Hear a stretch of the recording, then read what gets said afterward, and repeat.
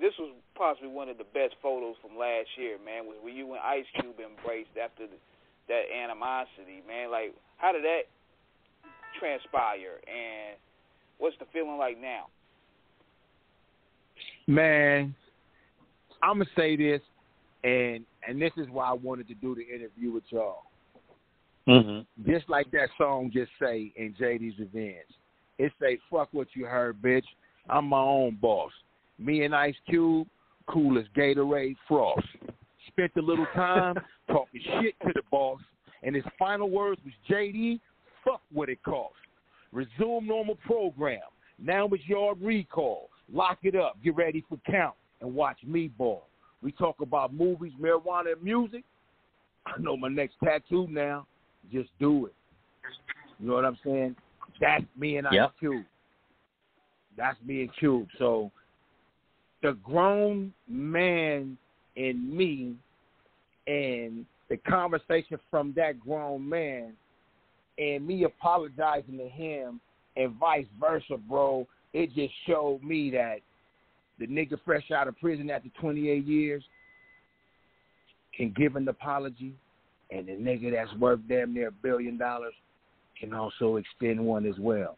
That spoke volumes. We both fathers, we both husbands, we both grandfathers.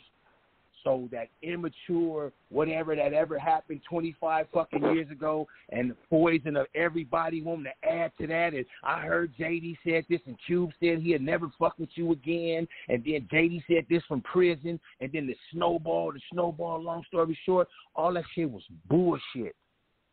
Mm-hmm. And so when we got a chance to talk about, why didn't you come for me, bro? And all the fucking truth came out, only thing I could do is be like, ain't this a bitch? We cheated ourselves out the opportunity, bro, listening to other motherfuckers. And then when the opportunity came for two grown men to talk, that nigga Ice Cube carved out a path so beautiful, bro. It ain't happened yet. But he carved out a path so beautiful, bro, all I got to do is just kick back and get the fuck off parole. And we're going to resume normal program. Man, and look, the broadcast is loud and direct. You know, y'all are stronger together. J-Dee, so much went on during that time. We wanted to, because we still got some time left, but we wanted to talk to you and Dyer about y'all observations over the years, because there was a lot. You know, Q was just beginning to start his movie career in earnest. Of course, 91 with Boys in the Hood, his debut, you know, but of course, now he's got the Big Three Basketball League, you know, has become, you know, Daddy Cube to a whole new generation. We saw Nipsey, rest his soul. We saw what Nipsey did in terms of what he started with the marathon movement, you know, on Crenshaw. Shout out to the 60s. We saw 50 Cent do what he did on his come up. I mean, there's just so much. We wanted to, for some of the most notable that we may mention and not mention, but what you all may mention and want to talk about, what were some of the biggest moments over the years that you saw with a lot of the artists just starting and where they're at today? I'm gonna stay with Q real quick before Lancey answers. Go ahead, please. I say Ice Cube real quick because that nigga had the best people around him his entire career. One, two, kept his name virtually out of every headline for scandal and bullshit. Three, his wife Kimberly, she been a motherfucking rock since I knew who she was since 89, 90 when we first flew to go do the album with fucking Hank Shocklee and Keith Shocklee and Eric Sadler, the Bomb Squad. Yeah. So she's been his constant, bro, since fucking 89, 90. Now, the caliber of people that he had around him, the right financial advisors, motherfucker making the right investments, the people, and then him being a family man and growing into that family man position. That motherfucker, man, I don't give a fuck if he was worth $55. The nigga business model and his acumen alone speaks volume of the motherfucking people he kept around him. Look at J-Dee. Look at the people he kept around him. I had to make the sacrifice of the streets. Snitch and not be a snitch. But the people I had around me was like, bro, we wasn't raised like that, my nigga. And I'm like, I know, my nigga, I ain't never gonna tell cuz.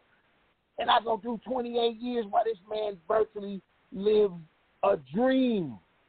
That is impressive, bro. I tip my hat to niggas like that. I tip my hat to niggas like that. He didn't lose his fortune. He ain't got his family all fucked up.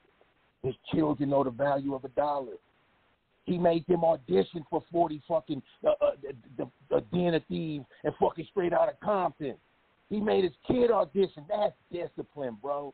That's the motherfucker who raised his family right. And the only way to do that is to have the right model. And that come from his parents and the right people around him, my nigga. That's just me. Jay-Z. What about Jay-Z? Because Jay-Z was not really – he had his first single, Can't Get With That, you know, back in the day in '94 when he was had a joint with Freeze Records. Of course, he was on the flavor Can I Get Open?